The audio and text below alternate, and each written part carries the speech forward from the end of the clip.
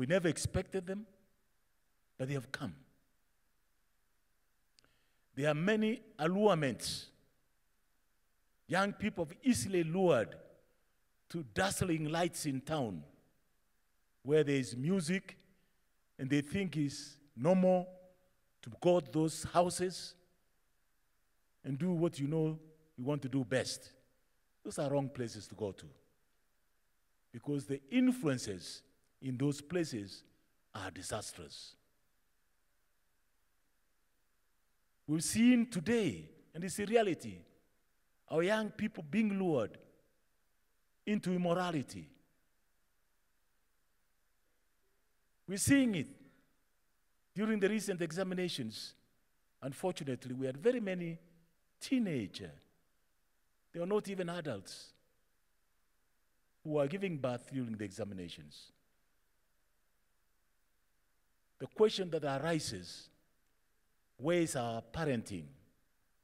Because when a child grows, it's a reflection of the parents. What is our role as parents in nurturing these young people to be able to pick up good moral values? Or we have left them to the devil, because the devil's business is to deviate people from the right path. We say you shall not do A, B, C, D, but the morals, the business of the devil is to tell you, don't listen to that. This is better. This is what we call transient entertainment. So what happens next? You see them drinking. Drinking is a deadly sting. Let me put it to you. Somewhere in the Bible, I think in Proverbs 20, verse 1, it says, wine is a mocker. And you will get your peers, your age mates telling you who are not properly grounded in the Bible. They will tell you, oh, it tastes nice. It's very nice. The taste is sweet and beautiful. Yes, it's made sweet but beautiful. At that moment, when you drink it, you feel excited and you think you are at the top of the world. All that it does, and I can tell you as a doctor, it just inebriates your mind. It makes you feel that you are at the top of the building when you're actually walking on the grass. It makes you feel that you are more important than anybody around you, and therefore invites you to do very awkward things that you normally would not do when you are sober. No wonder the same Bible in Proverbs says, wine or any drink will lick the joint, but it will bite the heart. Because if you don't take care of yourself, that will be the end story. And you know what happens?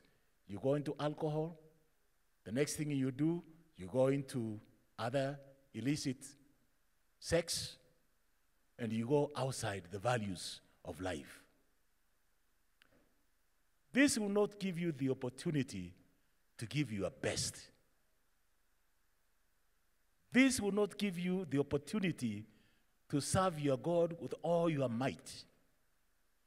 This will not give you the opportunity to order your life, because sooner or later, I'm talking to the young people who are here, sooner or later, you become a father or a mother. How would you like your children to grow up if you yourself are living in a manner which is far away from the values that were set for you? So drug abuse in this country and in the world is the order of the day. I get ashamed sometimes in my CISA functions outside there, that when you see people as I walk around, very inebriated because of alcohol, from morning till evening. They are of no value or any use to any one of us. It's very saddening. But I did not come here to give you a very hopeless feeling. Let me remind you that when I look at Proverbs 10, verse 4, it just tells me that he that has slack hand becomes poor. So you have a choice. When you have slack hands, you become poor. When you have hard-working hands, you become rich. Rich in glory, rich in the material things that you have here. But if you are lazy and you have slack hands, those riches just disappear. They are not there. So you will not be able to live them.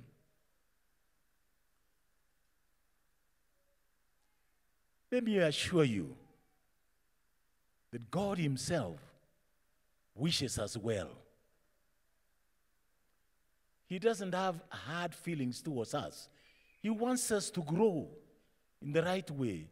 He wants us to prosper in the right way. When we're in church, let's pick the values which will sustain us in the storms of life. When we're in church, let's pick the habits that will help us to overcome the many challenges we see in life. When we're in church, let us learn how to be obedient to our super person who is God, and how to be obedient to our parents.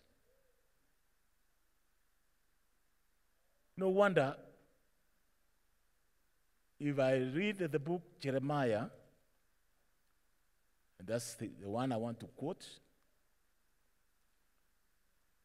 Jeremiah 29, verse 11 to 14. What does he tell me? Jeremiah 29, 11 to 14. For I know the thoughts that I think toward you, says the Lord, thoughts of peace and not of evil, to give you a future and a hope. Say amen. To give you what? The devil promises you death, but the God we serve promises you a future and hope. That's where we should stand. So whatever you do, do it with all your might, because you have a future and you have a hope. You are not somebody who is cast out there. And he says, then you will call upon me and go and pray to me, and I will listen. I love that word. I will listen. When you do what he has told us to do, he will call us, we will pray to him, he will listen, and he will listen to us. And you will seek me and find me when you search for me with all your heart. You will seek me and you will find me. Whether you have challenges in life, so long as you submit to him, you will seek him, you will ask him, and you will find him. What a wonderful God we serve. That he is available. How many times when your friends want to reach you, you are unavailable? Unakaa mteja. Am I not right? And these are your friends. But our God, he's got an open line for us, that he's able to reach us, and he can be able to answer and listen to our prayers. I will be found by you, says the Lord, and I'll bring you back from your captivity. I will gather you from all the nations and from all the places where I've driven you. Wherever you have gone, if you have steered away from the Lord, he will bring you back. Because he's the only one who has the hope and the expectation. I'm elected to National Assembly or to Senate. I always pray when I'm in that Senate that God help me, that whatever I shall say in this house will be the truth and the truth only.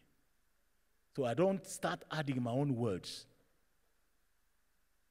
that do not fit in. What choices do you have in life?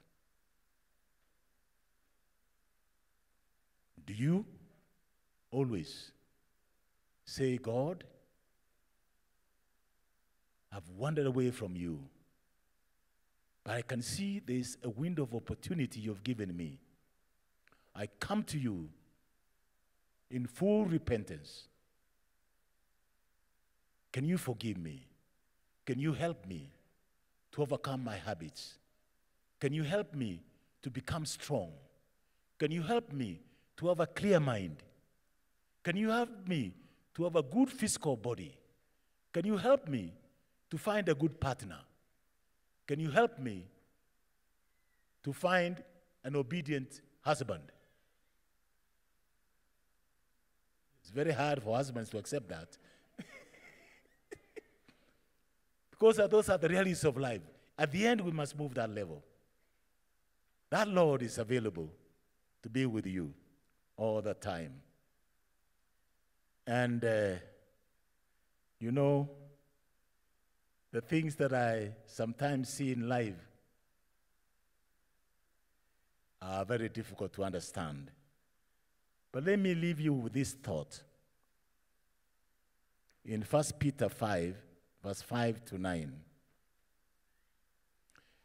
the whole gist in that area, in that verse, 5 to 9, is the idea that you submit to God.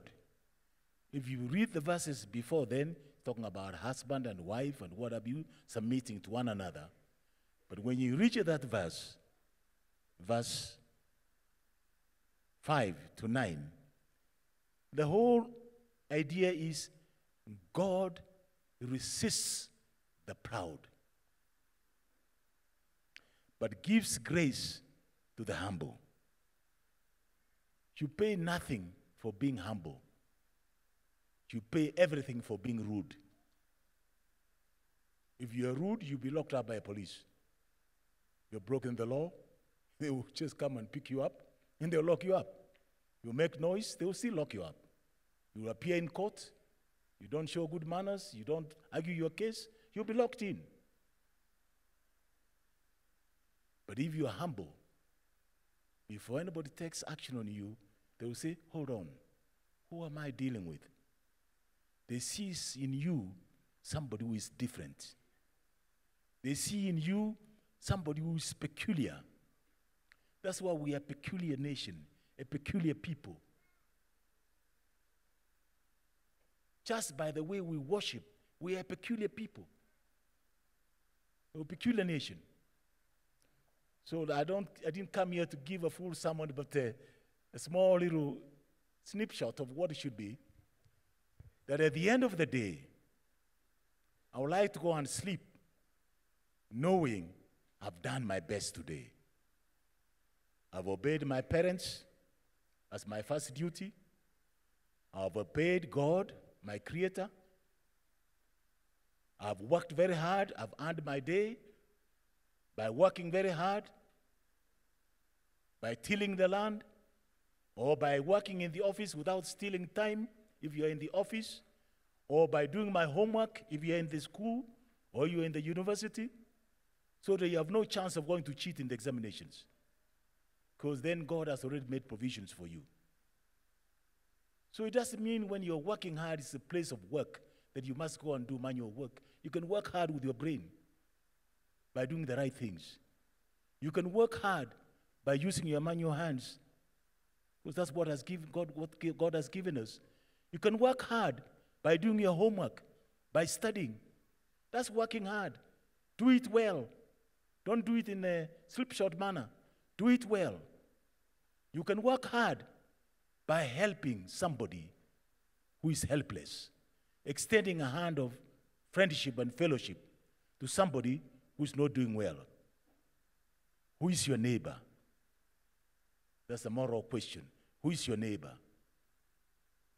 Are you able to extend that hand of friendship or fellowship to somebody who is not able to do it right?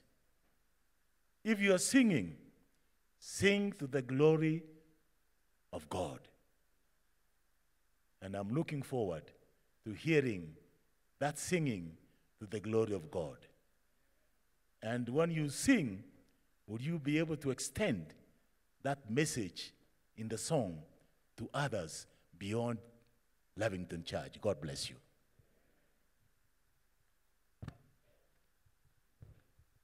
Thank you very much, Elder. Thank you for those words of wisdom and the exhortation from God's word in giving our best.